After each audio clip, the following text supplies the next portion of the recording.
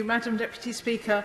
With the first Schools White Paper in 6 years coming on the back of a pandemic that was so brutal for our children and young people, this really feels like a missed opportunity for children, parents and school staff up and down the country.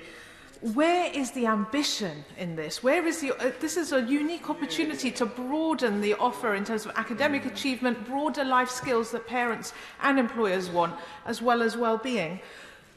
Has the Secretary of State had his hands tied by a Chancellor who's more focused on his own ambitions than the ambitions of our children and young people? Very good.